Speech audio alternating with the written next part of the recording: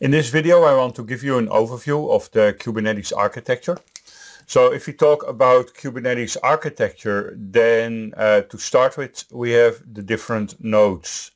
And the most important node in your Kubernetes cluster is what we call the control node.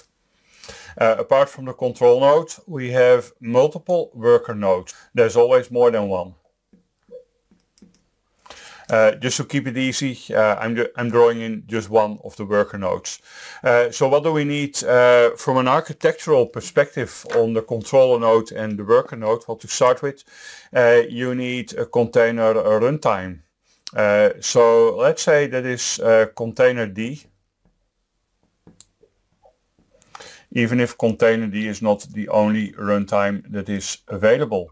But Kubernetes is all about containers, and core components in Kubernetes run as containers as well. So a runtime is what you need to start with. On top of that, you need the kubelet. And the kubelet is going to be used on all of these nodes as well. The kubelet is a Kubernetes part that interfaces the container runtime. Part of Kubernetes that talks to the kubelet and makes sure that if you are going to run a container, the scheduler will schedule it somewhere. There is a kube controller manager, let's call it C manager. The controller manager that is taking care of generic cluster operations. And of course there is the Kubernetes database itself, which is the etcd. And all of that is running on the controller node. Now you are going to interface with Kubernetes, and in order to interface with Kubernetes, you will use a client, and typically that client will be the kubelet. And the kubelet is talking to the API server, so you use the kubelet to run commands like kubectl run to run a pod.